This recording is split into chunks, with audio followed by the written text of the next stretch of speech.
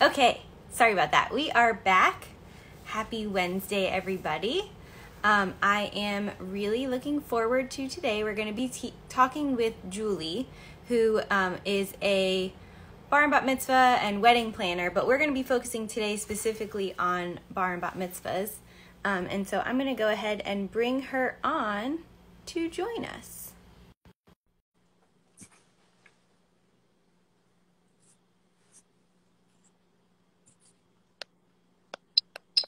Hi, Julie. Hi, guys. How are you? I'm good. How are you? Good. I'm noticing my hair looks weird. That's what I'm. I was like these frizzies from not having my hair done in months is whoo, it's rough. I know. About 3 minutes ago, I was like slathering the mousse on. There's a lot of hairspray. I didn't even have like lipstick. And my mom was like, "You really need to put lipstick on." And I was like, "Okay, fine." Okay, it's lockdown. What's the difference? Yeah, exactly. Well, thank you so much for joining me today. I thought we would start with just letting you go ahead and introduce yourself and a little bit about your company. Yeah, so Julie Begani, and I own Julbilation Events by Julie. We're a full service event planner, and we specialize in Jewish events. We do all sorts of events, but we have really honed in on the nuances of doing mitzvahs and Jewish weddings and celebrations. Great. Can I confess something? I probably had known you for like 4 years before I realized it was Julbilation, like with the L.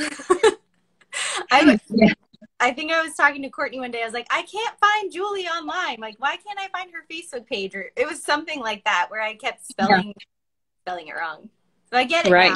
Very clever. Yes. Yes. The play on Julie. Exactly. I don't know how many times I'd gotten like emails from you. It didn't matter. I was yeah. And if you go to jubilation.com, like without the L, it's a band in Atlanta or something like that. So apparently they have my email and they send me stuff often of people who are trying to contact them or contact me, and they've contacted them instead. Well, that's now you have a new friend. Yeah, exactly. That's so funny. Okay, so we are going to jump in. I'm going to say hi to Izzy. Izzy Barkin is barking. I know, I saw it. I'm like, yay! Okay, so we're going to start kind of easy. Why do you think it's important to hire a professional planner for an event like a bar bat mitzvah? I think that a lot of people look at this event in two ways. So one, the reason you're having the bar bat mitzvah is because you're marking a time in your child's Jewish life of them becoming an adult. And with that said, the focus really is supposed to be on them learning the Torah and learning all of the prayers. And between that and Izzy will be able to say this, and a 13-year-old child, a teenager, and school, there are so many things that are going on in your kid's life that the last thing you have time to focus on is what's the deadline for my RSVPs, or did I make sure to include on the RSVP card information like, sorry, the printer just went off. Did I include information on the RSVP card, like what the person's name is? So there are so many people who have said to me, I need someone because I can't keep track of all the details, and the dollars you're going to spend on a planner, you are going to save tremendously by not making mistakes and, getting the best rates in all of your other items. So you kind of have to think of it as a personal concierge and like a mitzvah present to yourself. Yeah, that's a really good idea. I'm sure, I haven't personally planned an event of this magnitude, but I've certainly been to plenty of them and photographed plenty of them. And I didn't even think about like how small the details are. Like thinking about like the lines on the RSVP card. How many wedding invitations have I looked at? It never even occurred to me that like if you don't have someone helping you with that, you have to make sure you do that correctly. Right. So, wow. Okay. Well, I'm sure you help with a number of things, but what is the thing you feel like your clients struggle with most during planning, and how are you able to help them with that for mitzvahs? I think that people have a really hard time if you're an analytical minded kind of person, or you know, if you've never done events before, you have trouble visualizing what is this event going to look like. So what are the tables going to look like, and how does that match with whatever the happening with the linen, and how do you have kids on one side versus you know, adults on a different side, but how do you get everyone to mingle together? So I really work on, oh, there she goes. I really work on making sure that they can see the event, because I think when people are able to see what the room is going to look like, what the room is going to feel like, they have a much easier time being able to make decisions. So I would say almost 80% of what I work on is when you walk into that space, when you walk into that party, what is that going to look like? And that goes from the littlest details of when we choose the font on your invitations. I'm a stationery snob. I'm going to say it out loud. But like, I want the font and the colors on your invitation to be the same font and colors that is on your place cards or on your sign-in board. And that's the part where I really am able to help pull all of the details together. You know, people know they need to hire a photographer, and they know they need to hire a DJ, and they know they need a space. But there are 1,001 other details in between there. And also, you know, I have a list of the vendors that I choose. And Dawn, you as one of them know that I'm really picky about who I choose, because who your vendor is, it's like you're dating them. You can't, you know, you make such a great relationship with the bar bat mitzvah kids by doing that pre-session shoot. And I really emphasize to parents that you need to have that relationship. And I think sometimes without a planner, people don't understand how to choose the right vendor. They just see the dollars and they don't realize what does that dollar amount mean. You know, don't just go for the Groupon because you're going to get what you paid for. Yeah. And, you know, it's interesting too, the events that I do where there isn't a planner, if I didn't just happen to have a prior relationship with a particular vendor, we all feel so disconnected. You know what I mean? 'Cause the planner is the one that kind of like brings us all in and makes sure we all have one shared vision. But without that, when I show up to a reception, it's okay, I've got to go talk to the DJ, figure out what they're doing. Are we on the same timeline? Okay, now I have to go talk to the caterer because, you know, I need to make sure that I get table shots before they get sent to the buffet line. And I have to tell the DJ that, I have to tell the caterer that. You know, we're all just playing by our own playbook for the night, and there's no one like gelling it all together to make sure it makes sense for the whole party. And it's definitely a struggle. I feel like it's easier to have a less experienced vendor on a wedding than it is for something so specialized as a mitzvah party.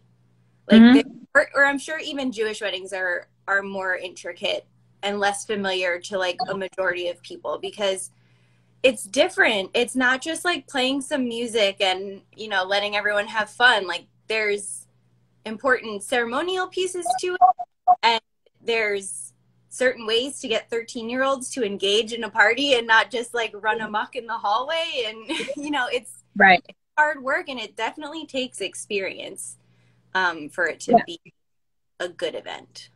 Right. And knowing, depending on the crowd, do you need security? Do you not need security?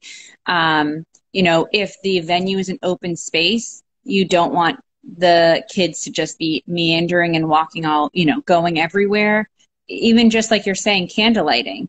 You know, at a wedding, you don't need to take the time to get everyone to come up, to take the picture in front of the candles, you know, all of that piece. So I'm glad we're able to help vendors feel cohesive. Yes. Oh my gosh. Yes. Well, and I got to talk with a few wedding planners last week, and I said this to them too. When there isn't a planner, I feel like it falls on me, on my responsibility to like be the planner because I need to make sure you finish candle lighting before I have to leave because I'm contractually obligated to have those photos because we Right. discussed.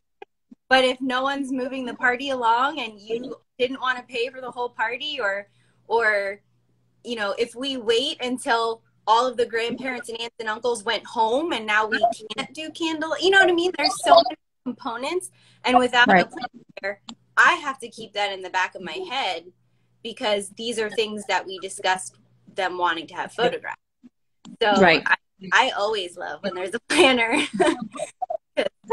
That's what every vendor says. Every vendor's like, it's just so much easier because you tell us what to do. We don't have to think. We just get to do our job. Yes. Oh my gosh. Just getting to do our job is so great. So I know that you guys offer like a tiered level of service. So if you could talk a little bit about the difference between having just a day of coordinator for the mitzvah versus having like full planning services and what clients might benefit from which service. Yeah, absolutely. So, our day of is really for, or any day of planner, I should say, is really for the mom or parents who, has a really good handle, has a creative eye, is very organized, and can manage everything on their own. Also, if they've had other kids. And Mm-hmm. so basically what happens is we come in about 2 weeks beforehand and we do a walkthrough, you hand over all the information, and then we're able to execute your vision. Because like I said at the beginning of this, your job is to focus on that service in the morning and Mm-hmm. not worry, did the DJ set up and did they put the dance floor in the right place? And, did the right linens get set out? Focus on your family, focus on your child, and let someone else manage the details of your party. Also, so that you can enjoy your party and you don't have the photographer coming up to you saying, do you want to do candle lighting? And then the DJ saying, are we going to do the hora? And then this and that. That way you have one person who has your shared vision and can execute for you. And then the other levels are depending on what your comfort level is. So there are some people who have really, really busy like schedules and lives or have never done a mitzvah or their mom did their wedding for them. So they don't know the nuances and they want someone to deal with the vendors and do contracts, especially with everything that's going on right now with COVID. I have worked, and I'm sure other vendors too, but I've worked with my lawyer on creating phrases to add into people's contracts regarding specifically about pandemics. And people are really apprehensive at the moment. And that's part of what full service planning offers you is this person to hold your hand the entire way. And if you love making centerpieces, by all means, like make your centerpieces. Mm-hmm. But the full service planner is there to help source things for you or help bounce ideas off and to take care of all of the things. The checklist of things that you need for a mitzvah, it's about 4.5 pages in like size 10 font to Oh make my sure every detail is taken care of. So, the full service person takes care of all of those check marks versus when you're day of, you've got to make sure all those check marks are done. I am a person of transparency, and whether you hire me full service or you hire me for day of, I'm going to give you the checklist because I want your event to be a success. But Mm-hmm. I also want to make sure when I show up the day of, like there is nothing that's going to jump out and surprise me. Yeah. So I want to make sure your event is successful and that I am able to execute that vision. It's just a matter of how much handholding you need ahead of time. Yeah, I wasn't thinking about, when families have had multiple children go through things, I'm sure there starts to become some familiarity with all of the vendors that need to be contacted. And I feel like a lot of times families will reuse the same vendors and locations because it went Mhm. so well the first time. Right. Um, Yeah. They say a lot of times, okay, The first meeting is, all right, I want you to book all the same people. We're good. Save the date, and I'll talk to you in like 5 months. That's the difference between a first-time mom and a second-time mom. Yeah, even with some of my photography clients, it's like the first time we talked on the phone and then we met in person and then we decided, okay, we're going to do this. And, we go through the whole process. We met in person 2 more times. And then like the second kid, it's an email. You still have to Exactly. last time? Okay. Well, we'll see you on Saturday. Right. Yeah. Yeah, Awesome. but that says a lot as a vendor that someone is so comfortable and so grateful of your work that they are basically just like, do whatever you want. Mm-hmm. Yeah, that is nice.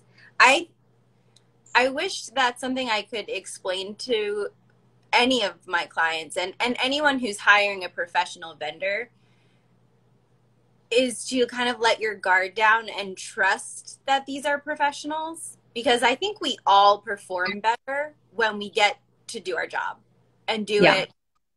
it, without the worry of like, are they going to be okay with this? And I'm not sure how comfortable they are and things like that. Like I know at least for me being in a creative field, like it hurts my creativity sometimes when I feel like I'm not trusted.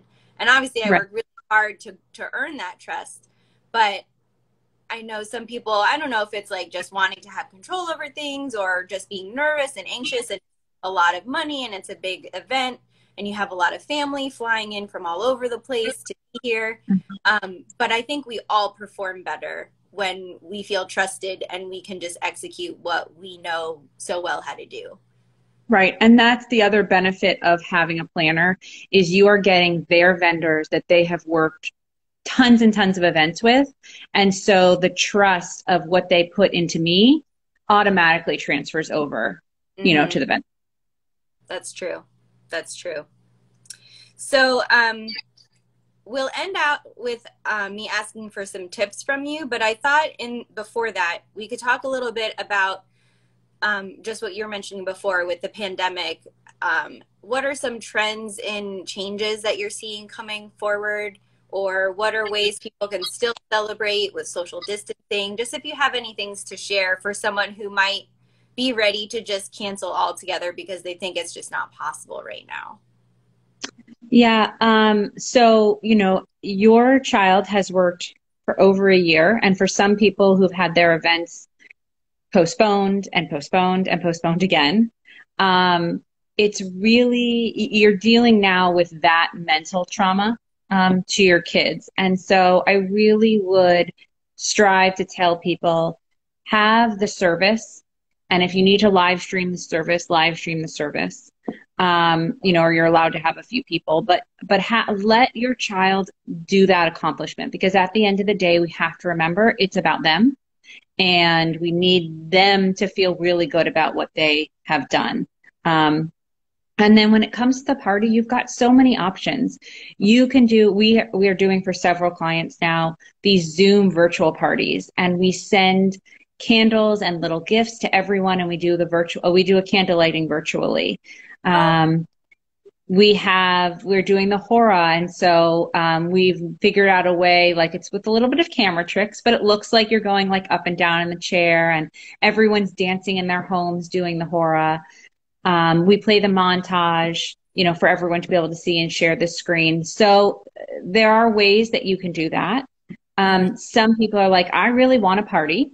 And we have assigned tables so that they're by family. So instead of there being a table of 10, there's now a table of 4 or a table of 3 or a table of 2.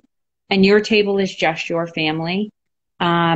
We're moving most everything outdoors, which in Florida is challenging.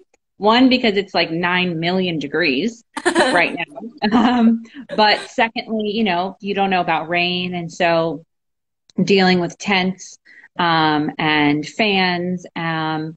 But I would really suggest, like, if you move outside, if you choose to have a party, the best thing really is to ask questions of your vendors, because in each area, your DJ, your photographer, talk to Dawn. I'm sure she has a plan for if we need to move this outside, how do we still capture this moment? Or if you talk to your DJ is, all right, well, we're going to have all the food and everything under the tent, but we're going to do dancing, separate.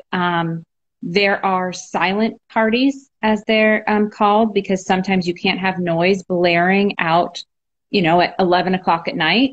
So there are vendors that are doing silent parties, and they're headphones that are sanitized. They're new, like earmuffs for every single person.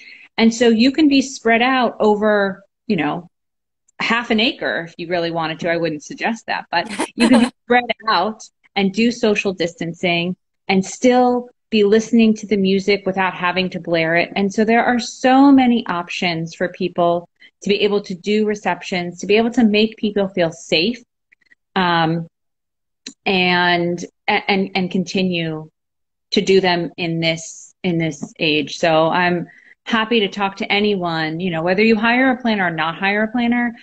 At the end of the day, I'm here for the kids, and I want these kids to feel so good and so proud of themselves, that I want to be able to share that with everyone. Wow, that's awesome. Those are some really great ideas. I didn't think about how helpful a silent party could be right now, because it would let everyone spread out farther.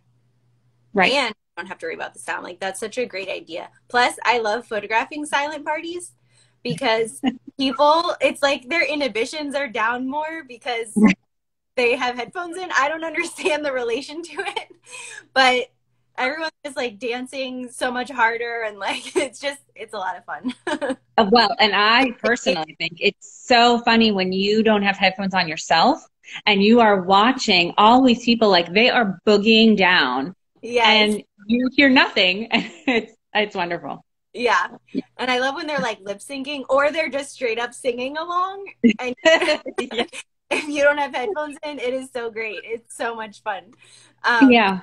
Cool. Well, irregardless of a pandemic, do you have a few quick tips you would give to families for if they're currently planning, or let's say they watch this a year from now and they're planning their child's bar bat mitzvah? Just a few quick tips you would give about the planning process. Yeah. The first one I would definitely say is make sure that you have a group of people that your guest list are really people that will fit with whatever you're planning for your party. So, if you have people that want to like rock and boogie and have a really awesome time, then make sure that where you're putting more of your budget is in your DJ. If you like the scrapbook and that video at the end means the most to you, then put your money into, photography, and talk to your photographer about kind of what your vision is, and then allow them to execute on that. So I really just urge people to not just think of this as, oh, I'm throwing a party and I need a DJ and I need a photographer and I need a caterer, but really think about what you like and what your guests like and what your kid wants. And it is hard to pull information out of a 13-year-old. I understand that, especially if they've never been to parties. You can't just say, oh, what do you want to happen at your party? I ask questions like, tell me what your favorite colors are. What kind of TV shows are you watching right now? What kind of music are you listening to? If you had to put in order, music, dancing, games, how would you order that? So really talk to your kid and find out what it is that they want, because you can do an event on any size budget that you want. It can be huge, it can be small, but at the end of the day, what you want is to walk away saying, that was awesome. And that's the biggest, that's what you want to remember at the end. Awesome. Yeah, I love when I see mitzvah parties that have like tabletop Pac-Man games, or like things that you can tell are really what the kid is excited about. And then sometimes I have like, I don't know what's going on. My mom planned this whole thing. I didn't pick out anything. Yes, exactly. So great. Well, thank you so much for joining me today. Did you have any last words or anything else you wanted to share before we signed off? No, I love Dawn. She's a great photographer. So you can hire her.